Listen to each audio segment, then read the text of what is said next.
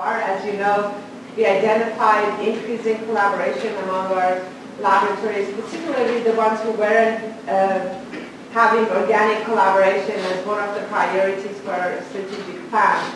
And 2 years ago, through a lot of effort by many people at the center, we formed 4 clusters in cancer, cardiovascular disease, inflammation, and in obesity.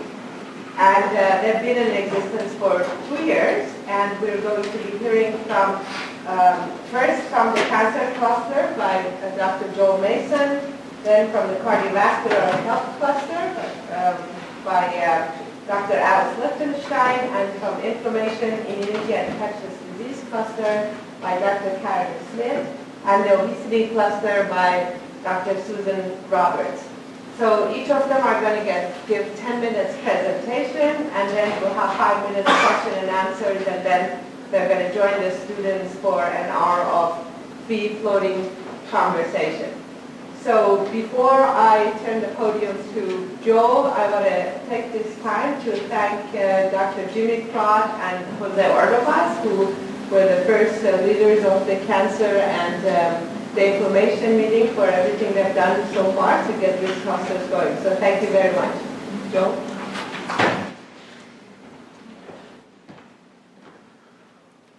Thanks, Samin. Okay, you'll excuse me if I run rather quickly, but we've got a fair bit of territory to cover here.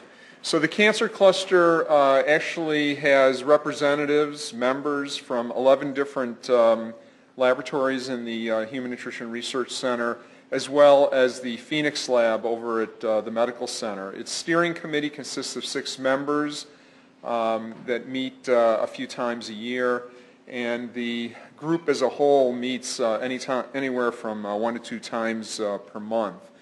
So the theme that the cancer cluster chose to pursue initially when it was first developed a couple of years ago was the interface between the microbiome and cancer risk. And I'm going to now present to you 3 projects that have been underway over the last year and a half that have pursued that issue of the interface between microbiome and cancer from different perspectives. Okay, so the first study that was supported and engendered by the cancer cluster was one that is being led by Oliver Chen and Ken Rasico from the antioxidants lab, and it's an ex vivo incubation study that is designed to examine whether proanthocyanidins from cranberries are metabolized by the intestinal flora, and whether those metabolites actually alter the physiology and health of the colonocytes in the human colon.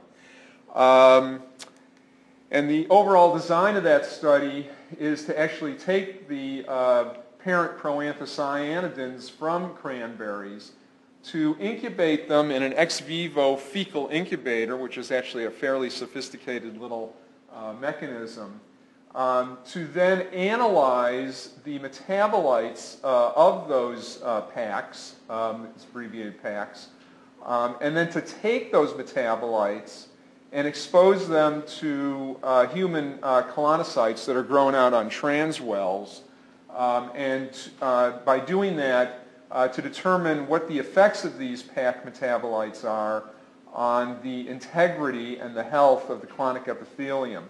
So these colonocytes are tweaked with an inflammatory challenge, either with LPS or with IL-1 beta, and we are looking at barrier integrity, the production of these small peptides that colonocytes use to defend themselves against bacteria, defensins, and so on and so forth, and their ability to secrete cytokines themselves. So I'm just going to give you a taste.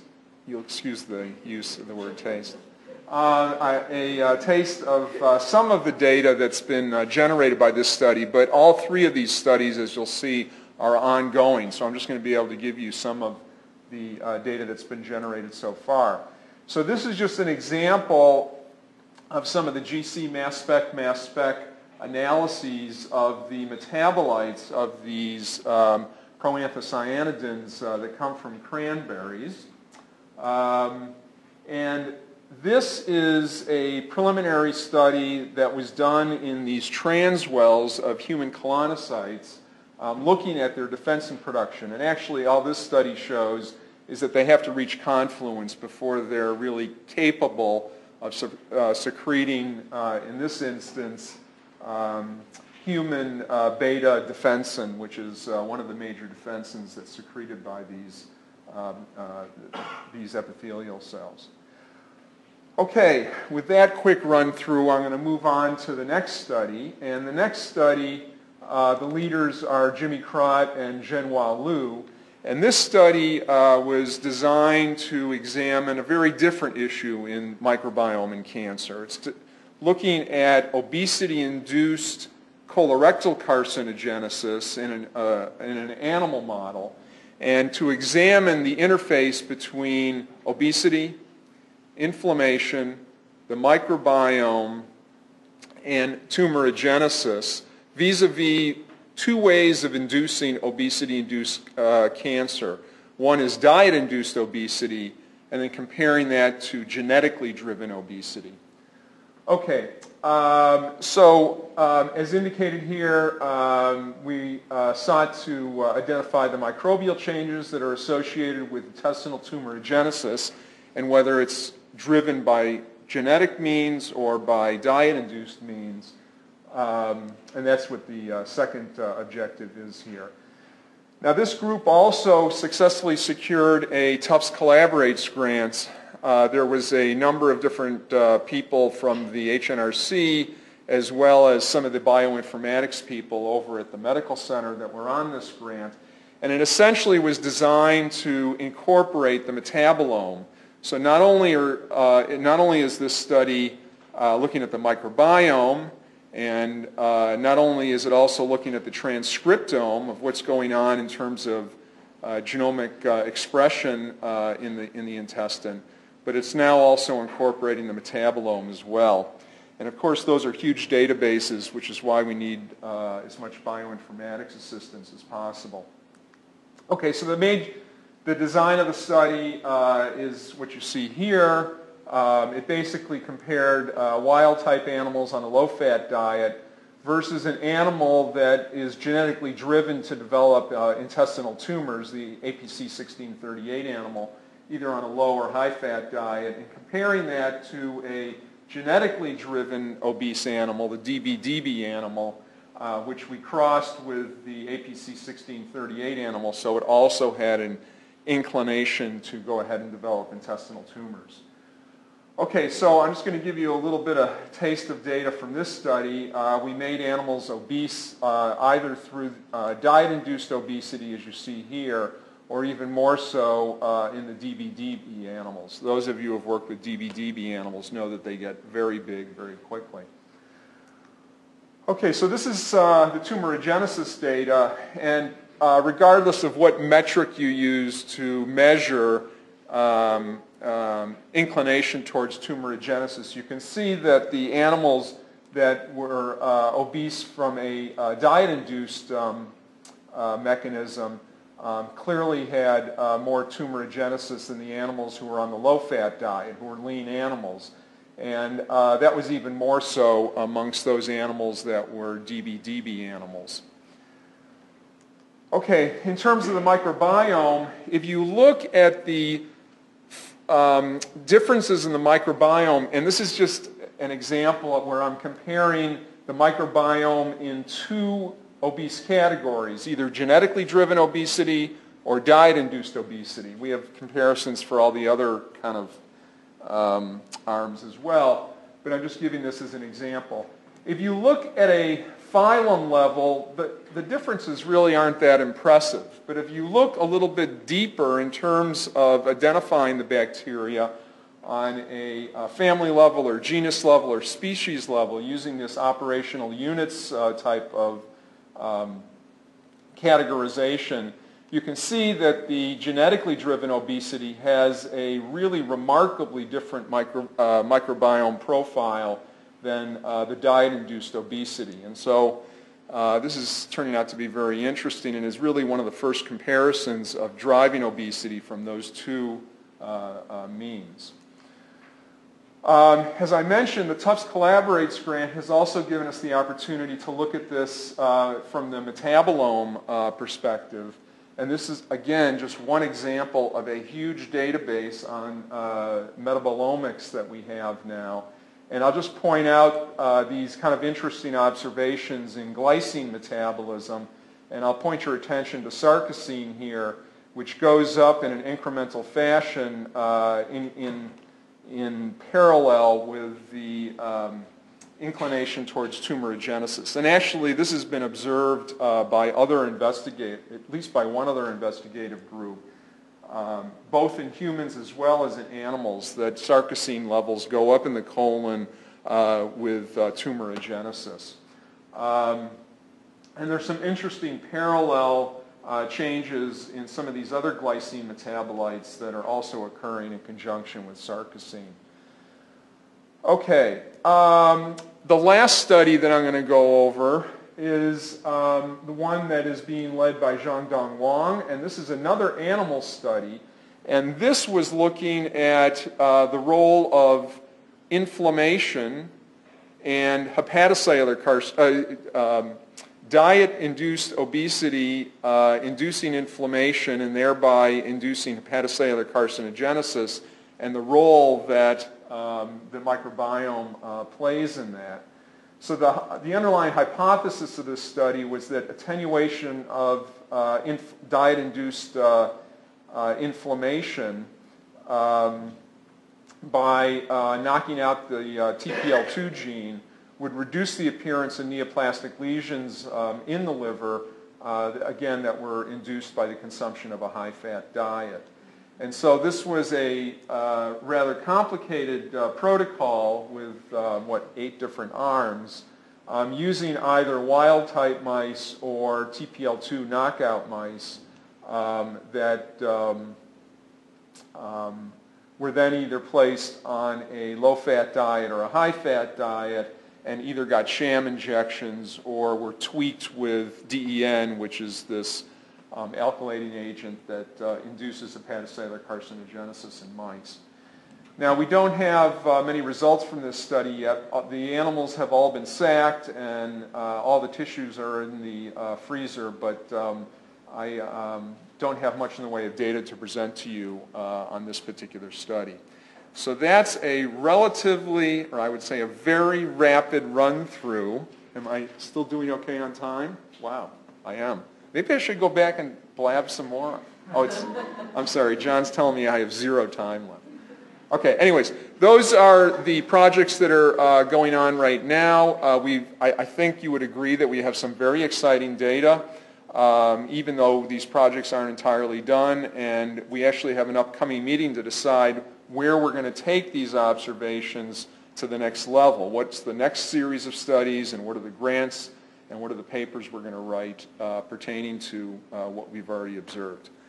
And I guess I'll take questions later after all the other talks are done. You have 5 minutes. Oh, I have 5 minutes? So are there any questions? Joel Burnett. So the question about the tumors, where are the tumors? You were looking at colon cancer, but the data you showed is from where? Yeah,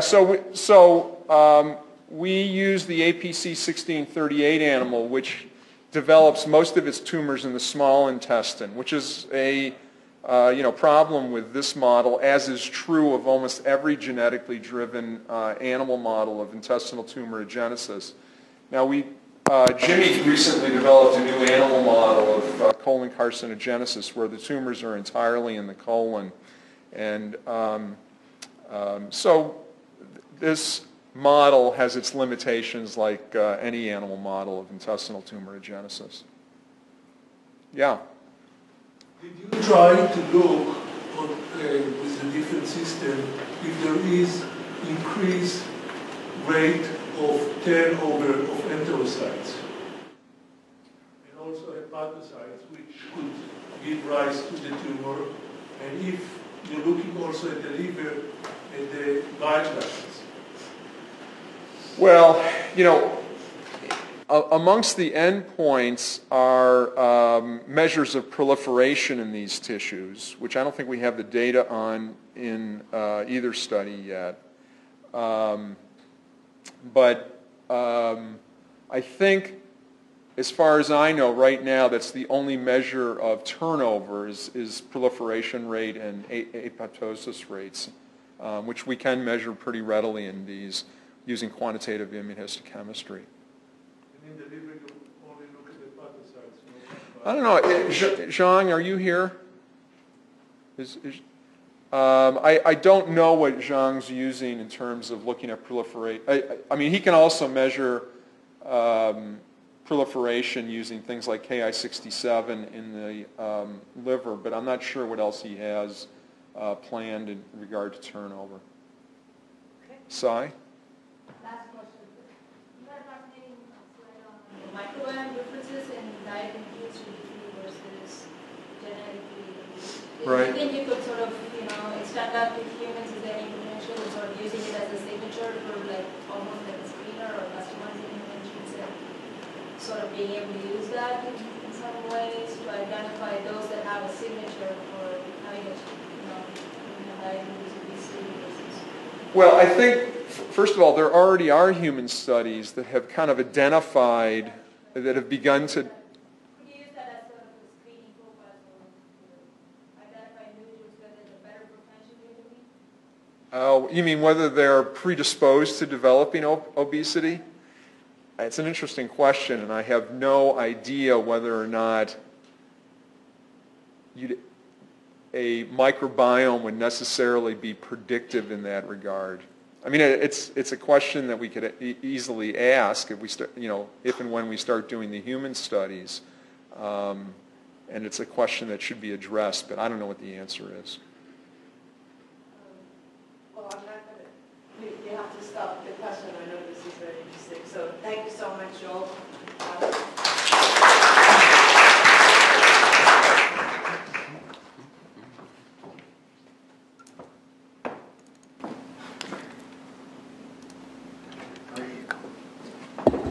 Okay, well, what I'm going to do is first review a little bit about the cardiovascular cluster, and then I'll tell you what we've been doing. So as far as the cardiovascular cluster goes, initially we set out goals for ourselves, and the first was to foster inter-HNRCA laboratory collaboration that transcended the current projects, which I think we've done to a certain extent, expand the scope of knowledge in the area of cardiovascular health by pooling collective expertise, and facilitate continued growth as far as cluster members in terms of the area. And I think that we're slowly addressing those issues. Early on, and this occurred during the first retreat that was focused on clusters, the cluster decided that the focus was going to be on diet-statin interactions. And there were a number of reasons for this. One is that the current recommendations now are for lifestyle modification to reduce cardiovascular disease risk. However, an extremely high proportion of the U.S. population is now on statins. So, and thinking about it, there wasn't that was much that's actually been done to address the potential interaction between diet and statin therapy. Just to put it in perspective, according to the CDC, there's been a dramatic increase in the use of statins, over tenfold. And for individuals age 45 and older, the increase actually was between 2% and 25% as far as two waves of the NHANES data. But for those individuals that we focus on at this center, those that are 65 and older, the increase was actually from 25% to about half of the population. The cardiovascular health cluster has three components to it, and we meet twice a month, except in the summer, and we've really organized projects around those three those three segments. So the first segment actually was something that was more unifying. It had to do with writing a literature review in the area of diet and statin use, and that there were none that were identified. We involved a lot of members, some of whom are no longer at the center, some of whom are involved in the cluster, some of whom aren't involved in the cluster, and that manuscript is actually in review. And for any other cluster that decides they're going to write one large review, talk to us because we could give you a few pointers on it. As far as our subgroups go, we have the population epidemiology cluster, and what was chosen for the focus had to do with statin use and the potential interaction with whole grains on the basis of the NHANES data, and that was led by Hu-Fin Wang. And essentially what we found is that from the NHANES, as I said previously, 25% of the individuals above the age of 45 were statin users. Of them, 31% consumed at least 16 grams of whole grains per day, which is the equivalent of one serving and far below what the current dietary guidelines are recommending. However, if you divided those individuals who were consuming more or less whole grains, it turns out, and also either took statins or didn't take statins, it turns out there was actually a significant difference in non-HDL cholesterol and total to HDL ratio. The lower the ratio, the better. The reason we looked at non-HDL is because for NHANES, the samples aren't always fasting, so you can't calculate an LDL value, so you calculate a non-HDL value.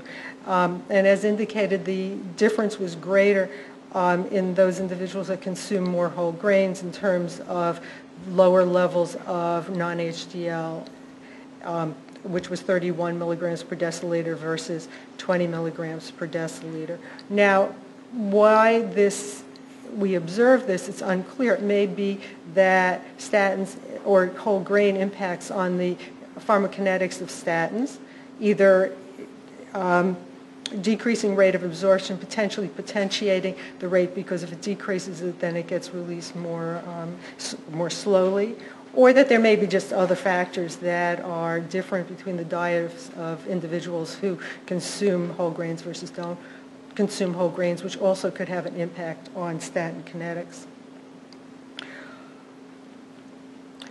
The next project had to do with the clinical interventional study group. And this was proposed as a ancillary study to the General Mills study, and this was led by Melissa Madani.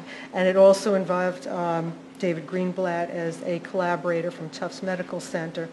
And what the initial thinking was, well, since it wasn't an exclusion as to whether individuals who were recruited for the General Mills study, which focused on whole grains, whether they were on statins or weren't on statins, we thought, well, we'll have two groups of individuals and we will be able to see whether under controlled conditions where the isolated variable is whole grains, whether that would impact on the pharmacokinetics of statins and may impact things like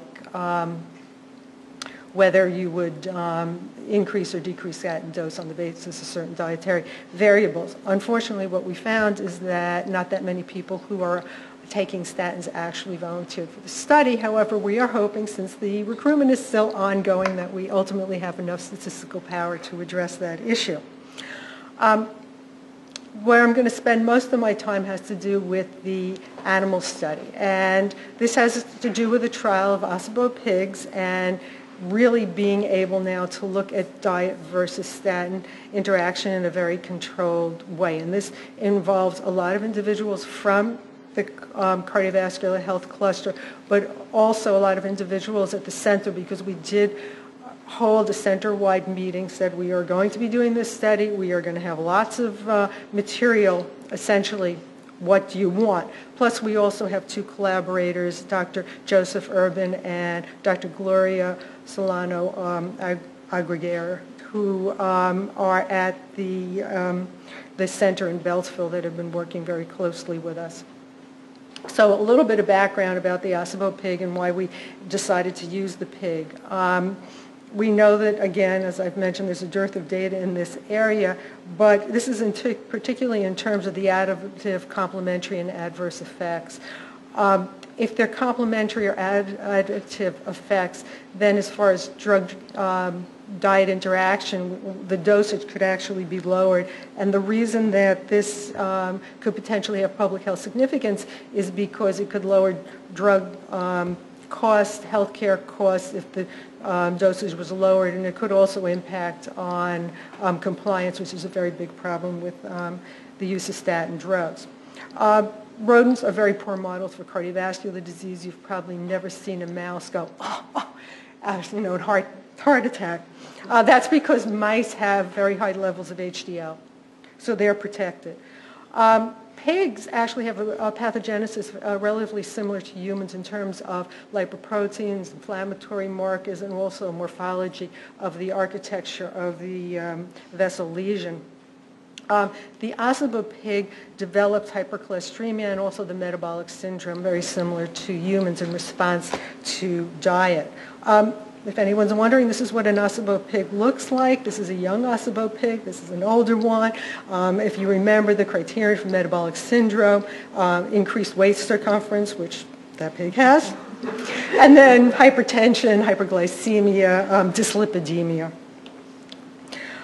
So the study is designed, it's a 4x4 design, or 2x2 design, where we have a heart-healthy diet, an atherogenic diet, either on statins or off statins. This slide is very busy, and I do need to speed up the way I talk, so I'm just going to point out that the atherogenic diet is high in saturated fat, low in polys. They do get, the heart-healthy diet gets fish oil. The heart-healthy diet is lower in refined grain, higher in whole grain. I have the fruit and vegetable concentrate highlighted because I'll tell you a little bit about that. The cholesterol is lower in the heart-healthy diet, and they do get atorvastatin, a statin. If you're wondering how you give pigs fish oil capsules and a statin, you put it in a little bit of cookie dough, and you give it to them in the morning before they eat, and they happily consume it. Now, obviously for a heart-healthy diet, what we want to do is give them a lot of fruits and vegetables. Pigs notoriously eat almost anything. However, the diet has to be made up in batches, and it has to be very stable, and you can't do that with fruits and vegetables. So we did identify a freeze-dried preparation of fruits and vegetables. It's got a very wide range of fruits and vegetables, some of which we don't normally consume. But anyway, that's why we're taking that approach. This is the design of the study, that we have blood draws monthly. It's a 6-month intervention. Statin pharmacokinetics are done 3 times during the study, every other month, and then these pigs are going to get 2 DEXAs and then obviously sacrifice at the end. Sometimes they're referred to as a hog. If you're wondering what the difference between a pig and a hog is, I now have found that out. A pig is younger, a hog is older, unless you're in England where they're all hogs. Now this has had a somewhat of a circuitous, circuitous route. It was originally funded in the spring of 2013. There were some administrative challenges that we had to address in order to get the funding transferred to the Beltsville facility. Beltsville wanted to start the study very quickly. Initially, they had suggested we use the domestic pig as opposed to the Ossabaw pig, which we were interested in. So they actually had started a group of pigs, but they got too big, and we still hadn't figured out how to transfer the funds. They then started a second group, and we still were having problems with that. I should also say that Stefania Limon-Fava and Nirupa Martin are really the leaders of this project. I sort of said that at the beginning. At any rate, finally, we made a joint decision to switch to the Ossabaw pig, which meant further delay, but I think it works out better for everyone who's going to be getting tissue. There is only one place to get Ossabaw pigs. It's at the Indiana University School of Medicine at Purdue University breeding colony, and unfortunately our first attempts to breed the pigs were unsuccessful. However, we now have 2 groups of mothers that have been bred. We're hoping for a good outcome. We're looking forward to births in the summer of 2014. If I can, I'm going to get pictures and I'll send it out to all you collaborators. And the animals will be sacrificed in spring of 2015. I think that we learned a lot from this. It's not always easy to have cross-institutional collaborations, but it can work. And sometimes you just have to spend some time doing that. We are working on publishing both the review and the first manuscript. We hope to recruit that enough people be recruited for the General Mills study. We have plans, as you can see now, to sack the Ossabaw pigs and then to distribute the sample to our collaborators. A recent email went out updating them on status. If anyone is interested in in samples from the Ossabaw pig study, please let me know. We've got certain areas that Beltsville has expressed an interest in that has to do with the microbiome, but there's a lot of material we can get from the pigs. What we're trying to do is make sure there's no overlap and provide samples to all the labs in a way that they can use them and get the most out of them. And, we're looking forward to additional projects. At this point, these are the most active members on the cluster. We're a small cluster, but an active cluster. We're always looking for additional people to become involved, and if I've forgotten anybody, I do appreciate it. I do. Yes, I do. I do. Apologize, yes. Got a little bit flustered there, but hopefully I didn't forget anyone. So with that, any questions? Time for one question. Thank you so much. I promise it will be short.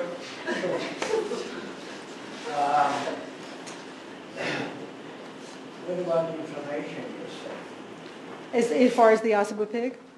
The effect of whole grain, you said it's lowers cholesterol. Oh, inflammatory factors. How about improving inflammation, diminishing inflammation? Well, we're looking at that in the Ossabaw pig study that will have the higher whole grain. We're actually hoping somebody else will become interested in probing more with the NHANES data to address the issue of inflammation. They do, yeah, they do. But the person who was working on that project is no longer at the HNRCA, so we're actually hoping somebody else becomes interested in it.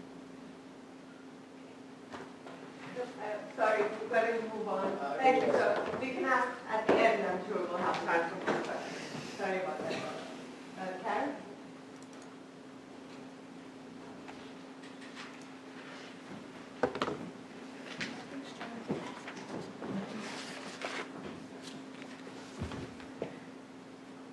Thank you, Samin. So I'll be talking today on behalf of the Inflammation, Immunity, and Infectious Disease Cluster, and I've organized my talk around these 5 questions. First, why study inflammation? How is inflammation related to food? Who is in the inflammation cluster? What has the cluster been doing? And where is the cluster going in the future? So the first question, why study inflammation? There are 2 main responses to this question. One is that inflammation is a contributor to most of the chronic diseases that we study at the HNRC, and these diseases are listed here. This is a subset of them. The other response is that by targeting inflammation, as opposed to just one disease, there's the potential that we'll address many problems at once. And so this is one of our goals. The next question in one slide, how is inflammation related to food? This example of cruciferous vegetables is one of over 10,000 papers in PubMed related to the amelioration of inflammation or protection that's conferred by foods. And if you look further at those papers, of the 10,000 papers, nearly half of them have some component of aging. And that's something else that we care deeply about.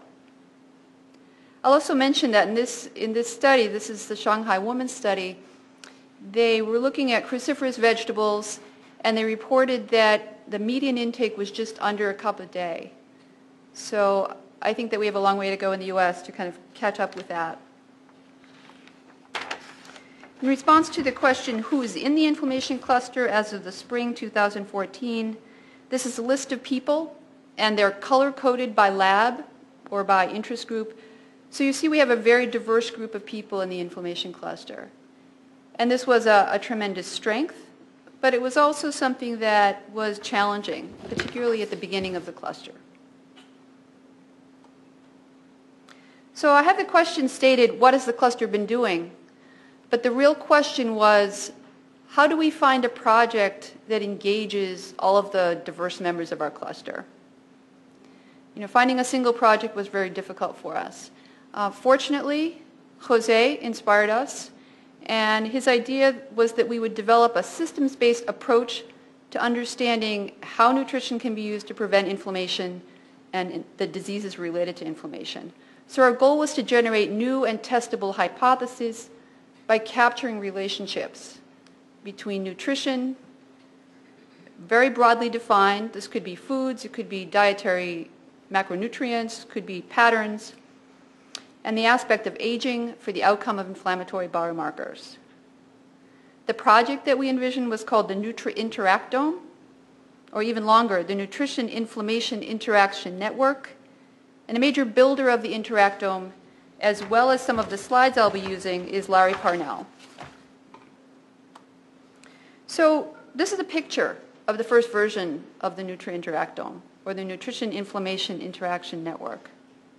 And it looks very nice, but what is it telling us, and how do we generate hypotheses from this? So I think to help answer that question, we can take a more conceptual view of the Nutri-Interactome database. And each node represents either an exposure. Exposure is something like a nutrient, a small molecule, a dietary pattern, and an outcome, which is an inflammatory biomarker in general. There are also links connecting those nodes, which are indicating relationships between the exposures and the outcomes. So we may have an exposure of saturated fats, we may have an outcome of CRP, and the link may be increase or decrease. But how do we use the Nutri-Interactome to generate new hypotheses? In the very short time that we have here, I can't talk too much about methods, but I can say that hypotheses emerge through an iterative process of data visualization and data interpretation. And if we take a more concrete view, it may be easier to see what we're doing. The objective of this project was to identify biological overlaps between the Mediterranean diet and statin drugs for the outcome of inflammation. And as Alice has already mentioned, we were fortunate that the cardiovascular cluster was working on a project already to look at food modulation of statin response. So we were able to draw genes from that project. We were also able to draw a large amount of data from proteomics and genomics databases and draw on the published literature for Mediterranean diet and statin or inflammation. And there's considerable literature for that. This is a project that has been conducted by Summer Howe with the help of Larry. And they used Cytoscape software to create that visualization and interpretation, the iterative process. What they ended up with, some of the products of that process, were two subnetworks. The one on the left representing entities related to Mediterranean diet, and the one on the right representing response to statins. And what we see in the middle is a set of inflammatory biomarkers. And these could be targeted either by the diet or by the statin drugs. So things like CRP, VCAM1, TNF-alpha, IL-6, adiponectin. And when we try to figure out, what these two treatments have in common, what we found was that two genes stood out. There are two genes that overlap. It's a little bit hard to read, but these are NR4A2 and LPA. And if we take a closer look at just one of those genes, NR4A2 is a member of a family of ligand-dependent transcription factors that regulate metabolism in a tissue-specific manner. It's a gene that responds to many stimuli, so fatty acids, glucose, insulin, cholesterol, and these potentially suggest a dietary connection. This locus is also associated with vascular lesion formation in a mouse model. So this is an outcome that's related to inflammation and has important implications for humans. The locus also responds to phenol-rich olive oil intervention in that it decreases expression in response to PBMCs. And finally, there's evidence of circadian control at the locus. And that's always of interest to us because we've seen that the connections between circadian biology and metabolism are often very tight and often very informative. So we then set out to investigate the hypothesis that genetic variants of NR4A2 are associated with inflammation.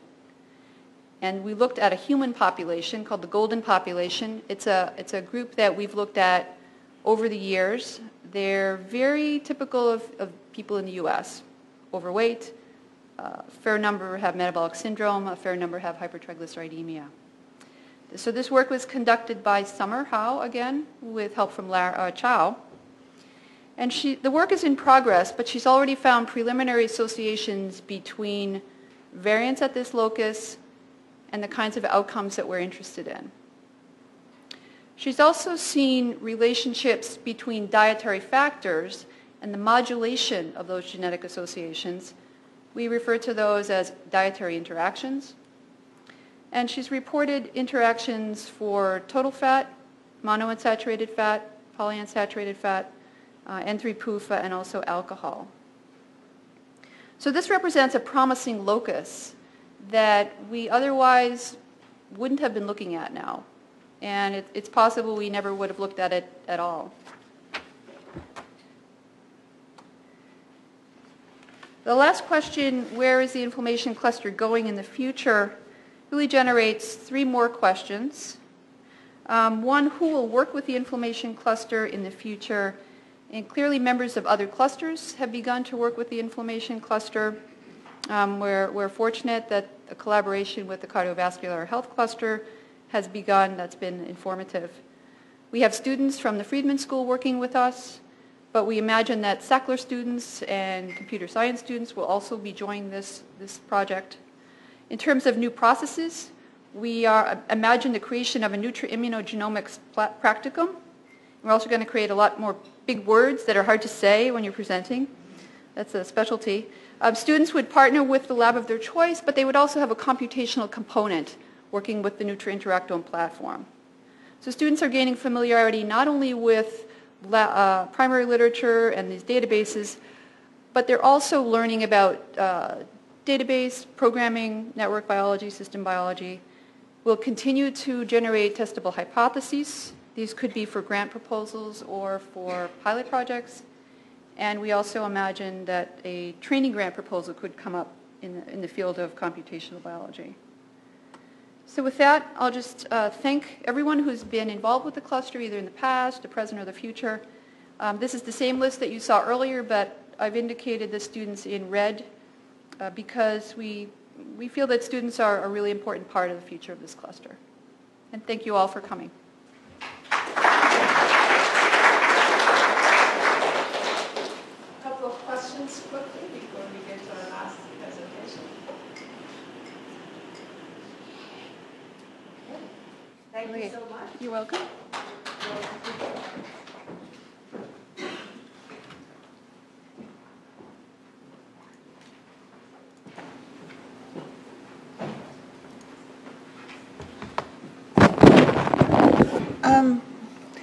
So this morning I discovered that all of John's emails to me all year have been going into my junk folder. And so I was, if I sound unprepared, that's because I didn't know till this morning I was supposed to be doing this. And I apologize for that. It's a lesson in email management. I was actually pleased that the administration wasn't sending me so many emails. We took, it's kind of interesting to see the different approaches that all of the clusters have taken. For the obesity cluster, which has been co-chaired by Andy Greenberg and I, the first decision we made was that since none of us had really collaborated before, even though we'd had the opportunity to, we would spend the first year talking. And we didn't propose any research in the first year. It was really a question of meetings and chatting and seeing what we could do. And subsequent to that, we decided what we were really interested in with money. And so we've been putting quite a lot of emphasis on, rather than kind of plunging straight into research, thinking about how we could leverage existing projects that we've been doing to start writing grants that would be more collaborative than they previously would. We're a small cluster. We have 5 or 6 HNRCA labs who are really part of this sphere. We do have meetings. We also have quite a lot of informal office visits and chats. So this is where we are today. I'll talk about the significance of those stars on the graph in a minute. This is not working. What did you do? This side here. Okay. The original conception of the obesity cluster, which we called From Obesity to Health, was that there were 3 distinct areas that we might delve into and talk about: nutrient requirements of the obese, novel mechanisms, and clinical interventions worldwide. We've been primarily focusing on clinical interventions. That's the one I'm going to be talking to you about, just because there's a lot of opportunities there for the collaborative work that we want to do. Collaborations, in our view, given that we're a small cluster, are things that involve at least 2 labs. Many of us are interested in obesity as a worldwide phenomenon. The interesting thing here, I think, is that we're very used to the American obesity statistics, 69% overweight or obese in the adult population. But we're actually, not the worst at all. If you look at the numbers, Germany has 81%, Ireland has 75%, Egypt has 77%. So we have a bad problem, but we're actually not the worst one out there. The disease burdens obviously are catastrophic. They're going to be particularly catastrophic for countries with poor health treatment options. I was just back from West Africa, and they're just starting to see obesity in the villages now. And the thought of having diabetes in a village where there's mud streets, I can't imagine how they're going to deal with all their amputations, for example. Obesity shows no sign of improving anywhere in the world. Here's where as we see our progression, if you like, combinations of meetings and mentoring for the junior students in our departments who are interested in obesity, discussions and emerging collaborative projects, moving on to writing grants and collaborative research. So if you like, there's no kind of small projects in here almost. We're trying to skip fairly aggressively into grant writing. The clinical intervention subcluster, here's our progress so far. We have 1 application to the Department of Defense looking at comparing different behavioral interventions for preventing weight regain. We've had unofficial confirmation that we're going to be receiving that next week. We've been having an unofficial confirmation that it was funded since last December, and every time we talk to them, say, oh yes, it's just signed off on my desk, I've passed it to something. They have many desks, but we've been actually given a date, which is very exciting. We think we have a better mousetrap in terms of a behavioral intervention to standard of care, but the only way we can really tell whether that's true is to put it back to back with the best thing out there, which is something like the Diabetes Prevention Program intervention, which prevents the progression of prediabetes to diabetes very effectively, including cardiometabolic outcomes with collaborators like Alice, asking whether there's a ripple effect of behavioral interventions in adult participants to other adults within the family and also to their children. Collaborators Robert Stas, Lichtenstein Saltzman, and Tasso Peters. So that's an application that was submitted last year, and we hope to be starting very shortly. We also submitted an NIH grant in 2013, again to compare different behavioral interventions, but with a somewhat different focus, looking again at the sustainability of weight loss and cardiometabolic health, but also looking at healthcare costs, because the average obese person's healthcare cost, defining obesity just as a BMI over 30, is an average of $2,800 a year more than that of a lean person. Healthcare costs start to rise at a BMI of 27. If you just take everybody with a BMI of 27 and over, their average healthcare costs are about $600 more than a lean person. That shoots up to about $5,000 per person more when they have any diagnosis like lipids, hypertension, diabetes, any of those. So the question of whether you can actually improve healthcare costs if you improve weight is an open issue right now.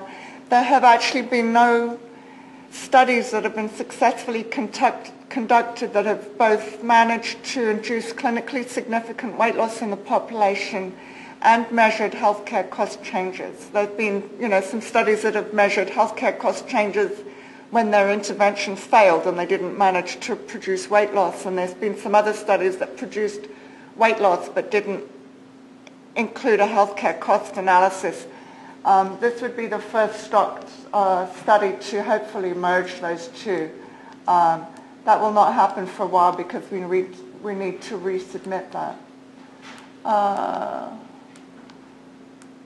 Okay. So the other exciting thing that we've been doing, part of the cluster, is we have developed an international obesity consortium, and that was the significance of the stars on the first graph. Because obesity is an international phenomenon, we've decided to put together multiple investigators from all studies in the first instance to get cross-sectional data on energy metabolism and eating behavior,